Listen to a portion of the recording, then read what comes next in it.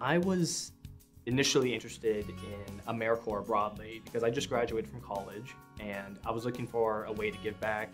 I stumbled upon FEMA Corps, a group that handles disaster preparedness, and I did further research, realized that this is something that I actually have the opportunity to do this. Having the ability to travel and meet people of various backgrounds, ideologies, it was something that I just had to take part in.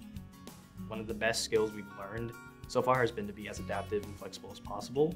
It's immaculate job training. I've learned more from just a few months that I've been in this program than I did for a good chunk of my formal education. The advantages of this are pretty immeasurable.